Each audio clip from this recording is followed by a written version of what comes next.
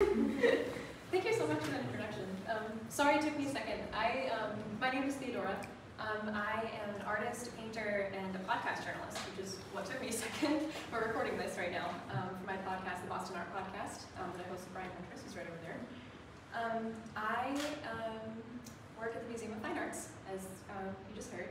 I've worked there since 2018 with a small break in the middle, but I've worked in membership, member and visitor services, which is our visitor assistant role, on the front lines, in gallery attendant position, and then I work in development, which is as of the last few months actually, so it's a pretty big change for me.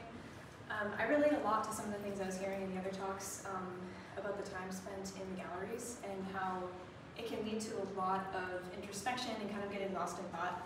I have ADD, so it's a little hard.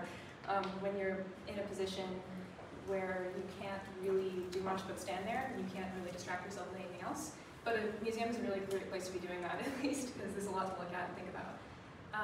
This piece I made in 2020 during the pandemic lockdown, and it's kind of a reflection on gender. I'm a non-binary queer artist. I present a lot of my work. And something I was reflecting a lot on at the time was my gender expression and just spending a lot of time with myself in general, so not just that. But a lot of my experiences, or all of my social experiences at that time, which a lot of people can relate to, were online. And what I noticed was that my identity, a lot of the ways I was interacting was with strangers or people that didn't know me very well except for on that face value on the internet. And people make snap judgments when they don't know you very well. That translates also to customer service and retail, which in a way, frontlines in the museum also is. And I just thought that that experience of having your identity reflected back to you from people who aren't really invested in thinking about it or aren't in that situation really necessarily, they don't have to think about it. This piece is called The Silent Female of Earth, and it's about that dissonance. It's sort of a self-portrait, but it's not a portrait of me, it's a portrait where I was trying to capture how other people reflected me to myself. These are all real screenshots that I collected over the course of the pandemic of messages that I received or comments on things or texts that I got.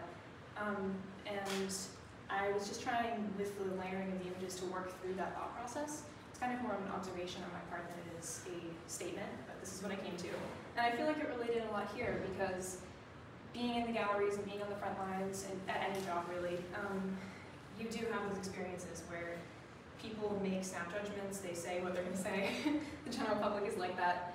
And it can be really strange when you're standing in the galleries with measuring time, or like I had this thing that I used to do where I would count the bricks in the walls of the MFA, and there's 782 bricks at the top of the stairs going up to the galleries, if anybody's wondering.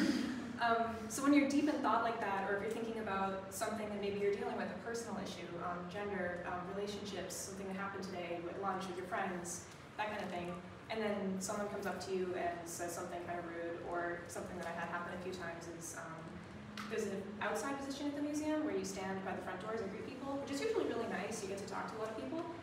But I've also had experiences where someone just like asked me out, or like said something kind of weird, and you just kind of deal with that. That's customer service, that happens.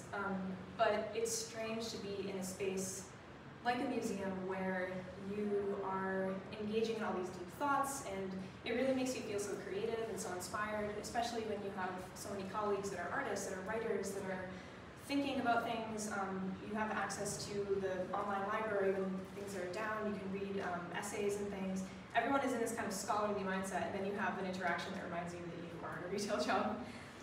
So I put this piece in this exhibition because, or Yolanda accepted it, because I feel like it relates to that idea. Something that I really like about this project and behind VA Shadows in general is that it unites museum workers to talk about these kinds of things. I think it's really exciting to think about maybe a more intentional humanization of people that work this kind of job.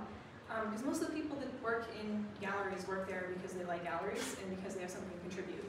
And you do experience that a lot with the general public. Like there's a lot of people that come to the museum and want to talk to you about art, or are just really pleasant people in general. I don't want to be entirely negative. But I think it's also good to bear that in mind when you're in the galleries and talking to people, or just in general at a restaurant. So yeah, that's what this piece is. As I said, a little more about me. I've worked in the museum field on and off since 2018. I'm also an illustrator and a painter. I'm a podcast journalist. I do a lot of community work. So since the pandemic, it's been through the channel of the Boston Art Podcast, where I and my co-host Brian interview artists in the Boston area, gallerists, curators, just anybody who wants to talk to us about art for an hour and a half. And we just kind of talk to those people and get to know what they have to say. It's been a really nice experience. And I think that one of the most important things that you can do, and something that I think is really important in my career, is connecting with other creatives. So I'm really happy to be here today to do that. If anybody has any questions for me, I'd love to answer them. Yeah, I'm curious about the cockroaches, if you could just talk about those. Oh, I would love to, actually. So those have kind of a dual meaning. For one thing, I was really into bugs during the pandemic. I went in this tangent where I found out that you can order ethically sourced dead insects on Facebook Marketplace. So I was doing that for a little while, and I was casting them in resin and taking photos of things. These aren't my photos, these are from Google, but I was using bugs in my work a lot, and I do that a lot anyway. But the cockroaches specifically in here kind of have a dual symbolism, where they, usually people associate cockroaches with resilience. You can't get rid of them, and they're always present, especially in the city. And I think that can be seen as a negative here, where maybe they symbolize these kinds of things and these negative interactions that you have that, for better or for worse, will follow you throughout life if this is your lived experience. But it can also be overcoming that maybe the cockroach is you, and everything is fine, and you're going to continue to carry on. So I've used those here to kind of add to the tone of this being kind of a, in some ways, kind of a pretty and hopeful piece, but also sort of a suffocating, heavy thing. So hopefully that comes across. Does anybody have any other questions?